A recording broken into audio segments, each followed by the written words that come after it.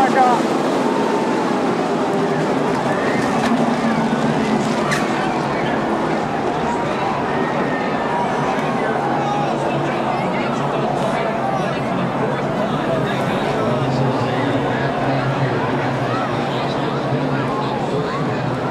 Of Austin Dillon into the catch fence.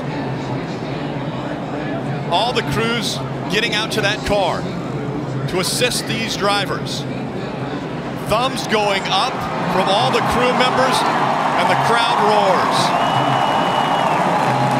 Look at the catch fence on the front straight.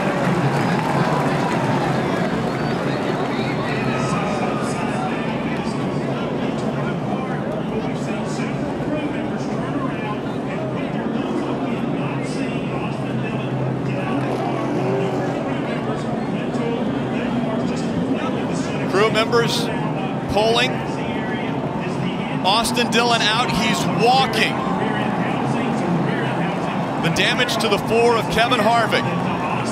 What an incredible sight to see Austin Dillon walking away from that 3 car that is demolished.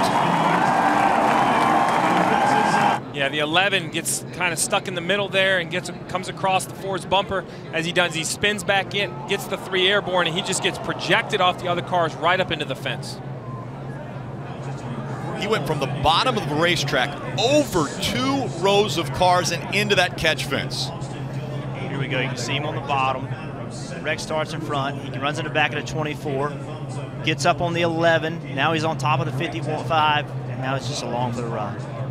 Watch the car stop. Watch the car stop. It gets into those poles, and it goes from, I don't know what, 180, 190 miles an hour, I'm just guessing, to a complete stop. That is unbelievable. And it looks like a tour. That's 3,500 pounds. That stock car is extremely heavy. You see here, after he's upside down, the 2 is spinning.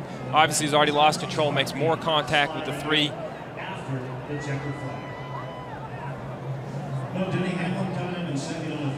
11 and the 4 to get together. Here we are at the start-finish line.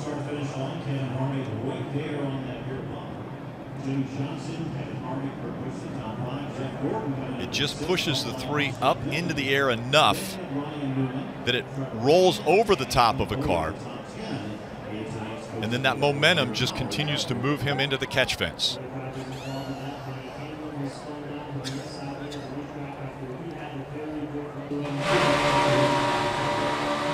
Hang on, this will be a wild ride.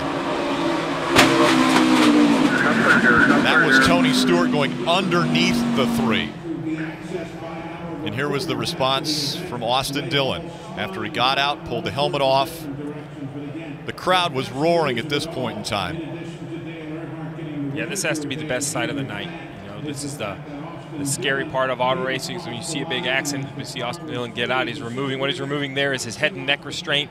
It connects to his helmet to keep his helmet from overextending somewhere. A Hans device, that's another version of it.